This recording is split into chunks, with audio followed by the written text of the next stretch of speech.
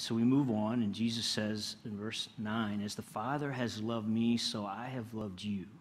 As God loves Jesus, Jesus is loving you and you and you and you, everybody, you. Think about that. Imagine that. Because oftentimes we think of God in certain situations, right, when things go wrong or we're dealing with guilt or, God's punishing us.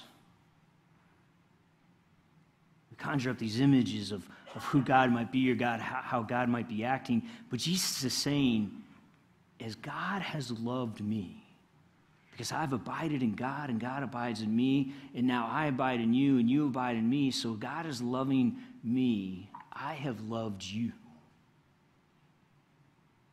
This reciprocal, back and forth, this giving, self-sacrificing love is in us, is given to us. Now, why is that important? How does that impact you?